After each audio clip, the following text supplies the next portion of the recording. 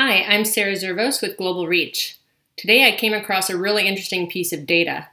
The U.S. Census Bureau, when it does its recording of all sorts of factoids of Americans, they found out that of the people who are between 18 and 34 years of age, almost 43% of men in that age group are living at home with their parents or with other relatives. 36% of women are also doing that.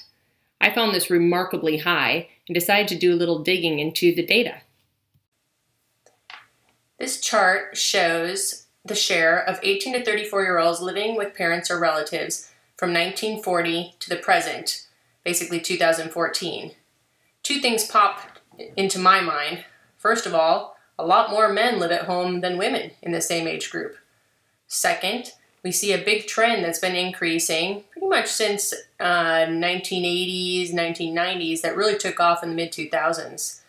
You have more women living at home today than in 1940. The bottom of this ratio was back in 1960. For men, they haven't quite reached the proportions of 1940. After all, that was right after the World War II, but those ratios are climbing pretty high. So what's going on behind these facts and figures? Well, obviously the economy plays a role. If unemployment is high, if you don't have a job, it's likely that you can't afford rent, so you're going to go home and live with mom and dad.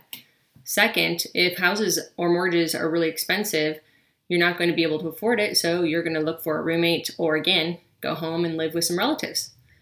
However, I found out some research available that was produced by the Federal Reserve and the Pew Foundation found two very interesting other factors that are at play here. First of all, student loans. Since 2005, and even more recently, 2008, 2010, the amount of student debt has skyrocketed, and it's been quite expensive debt. As a result, a lot of these students found themselves without jobs, but also with a huge amount of debt to pay back. So without much disposable income, many of them have decided to go home. Second, and even more interestingly, comes down to marriage. People are getting married a lot later. In fact, in 1960, something like 60% of these households of people in that group, 18 to 34, were married and living with their spouse. Nowadays, that number is around 26%. In fact, the average year of when people are getting married has climbed 6 years in that time period, ranging from 21 to 23 for women and men, up to 27 and 29. Moral of the story here?